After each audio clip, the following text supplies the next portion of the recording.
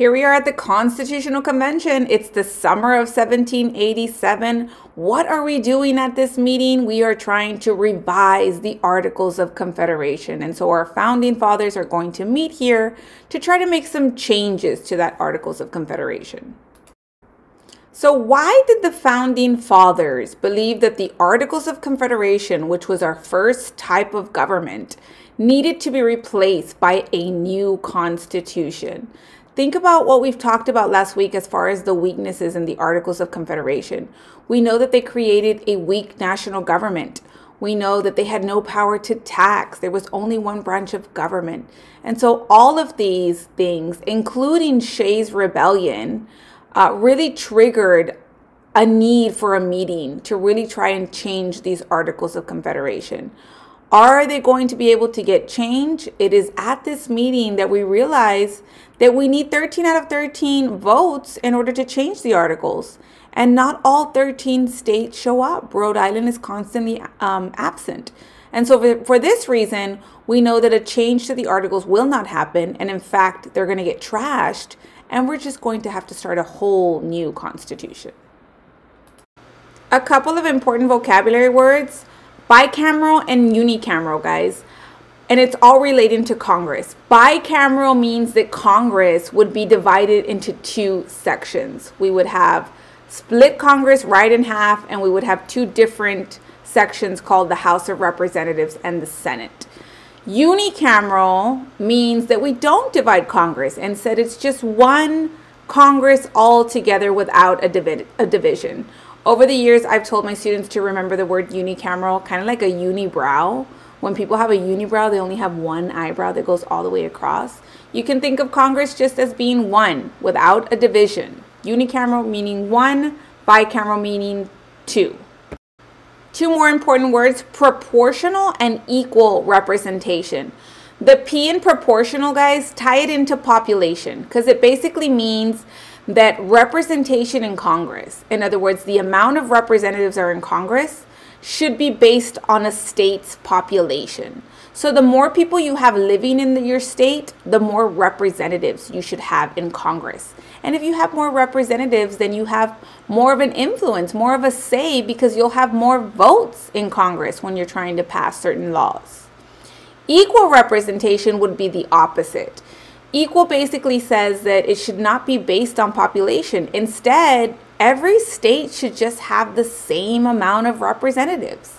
Whether you're big or whether you're small, you should have the same amount. Each state should have 2 representatives that should go to Congress to make rules or laws or make the voting process. So again, what was wrong with the Articles of Confederation, that very first government? Number one, we didn't have the power to tax, and so we're going through a national debt crisis. Number two, political. We could not solve issues between the states. Everybody was arguing. Number three, social. We did not have the power to put down a civil uprising. So Shays' Rebellion happens, the national government is weak, they have no national militia to go down there and put down the rebellion in Massachusetts. So all of these things point to the Articles of Confederation not being strong enough to lead the nation, and they're going to need to be changed. And so we have a couple of people such as James Madison and Alexander Hamilton that say, hey, let's have a meeting, let's call a convention. What are we going to try to do, says Madison. Well, Hamilton says we need to change the Articles of Confederation. And it's there at the meeting, at the Constitutional Convention, that they realized that they can't change it because they needed 13 out of 13 votes and Rhode Island never showed up. So Madison says, you know what, we're just going to have to write a whole new constitution. Let's scrap the articles and just start anew. Now at this meeting, there's going to be a lot of arguments and debate, guys. Some of these arguments and debates will be over Congress and representatives. How many states get how many representatives?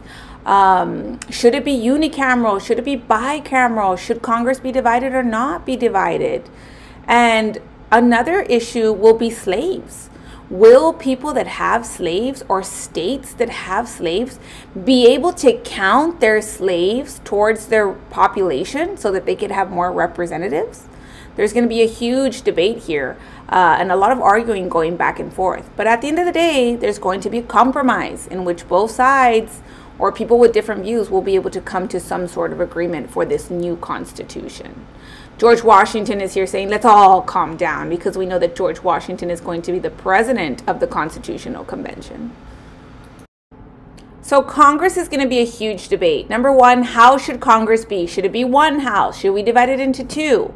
On top of that, every state's going to get how many representatives? Should it be based on their population? Should everyone just get the same? And so they're arguing over this in the summer of 1787 at the Constitutional Convention. There's going to be two plans.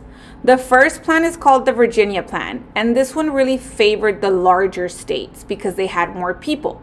They said under the Virginia Plan that Congress should be divided into two. We should have two houses in Congress divided into two sections. Representation should be based on the amount of people that live in each state. So it should be proportional representation under the Virginia Plan. The other side, which is the New Jersey Plan, this plan really favored the small states. They said that Congress should be just one house. It should be unicameral. We shouldn't divide it. And we should have equal representation. In other words, every state gets the same amount of representatives. It doesn't matter how many people actually live in your state. Now, one thing that these two have in common, however, they both agree, both the Virginia and the New Jersey Plan agree that we need to have three branches of government. We need to include an executive branch, and we need to include a judicial branch in this new constitution.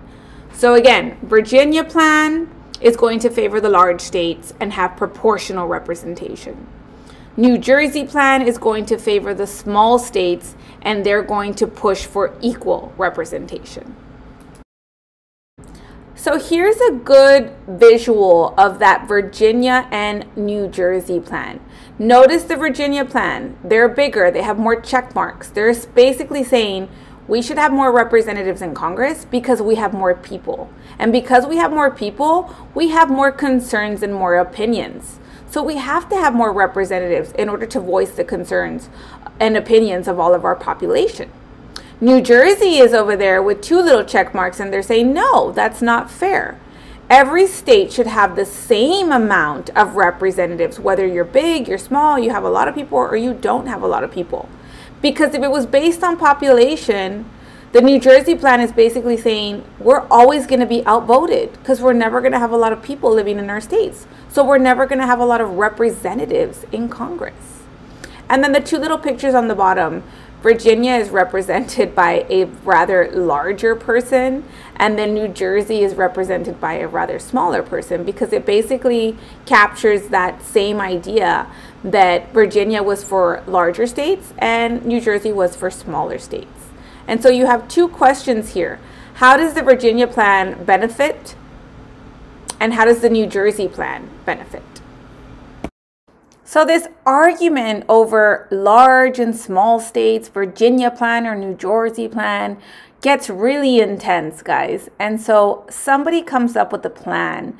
This is going to be Mr. Roger Sherman. He comes up with what is called the Connecticut Plan, also known as the Great Compromise. And what Sherman basically said, well, if one of you wants proportional and the other one wants equal representation, why don't we just cut Congress in two? Let's divide Congress into two sections, and one of them will be proportional representation and the other one will be equal representation. Easy, cheesy, peasy, said Roger Sherman. And that's really how Congress is today, guys. Congress is actually divided into two sections. We have the House of Representatives on one side of Congress, and the representatives that go there are based on a state's population. In other words, if you have more people in your state, then you're going to have more representatives. And currently we have 435 representatives based on each state's population. And then in the Senate, which is the other side of Congress, we have equal representation. So it doesn't matter how big or small you are, every state will get 2 senators per state. And in order for any laws to pass, guys, it actually has to go through both of these sections of Congress. It has to go through the House and through the Senate in order for a law to get passed. So that means that they both have to eventually agree, or it works out to where not one overpowers the other. So we're going to have to work out another compromise on top of the Great Compromise. This compromise, however, is going to be about slavery, guys. At the Constitutional Convention, we have both representatives or delegates from the southern states and the northern states. And are there differences between the North and the South? Yes, huge differences, economic differences. The South from the very beginning has relied on cash crops, plantation, agriculture. And because of that, they have a lot of slaves. The northern states, they don't rely so much on slavery. Instead, they make things. They're more about manufacturing. And so the South comes up with an idea and they say, you know what? If population is counted in the House of Representatives, if you have more people, you have more representatives, then we should be able to count our slaves towards our population in order to have more representatives in Congress. And the North is looking at them, are you crazy?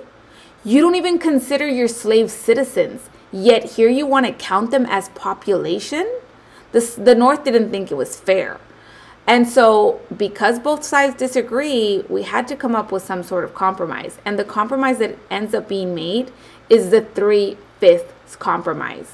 So it basically said out of every 5 slaves, the South would be able to count 3 of them, not all of them, 3 of them as population towards representation purposes in Congress.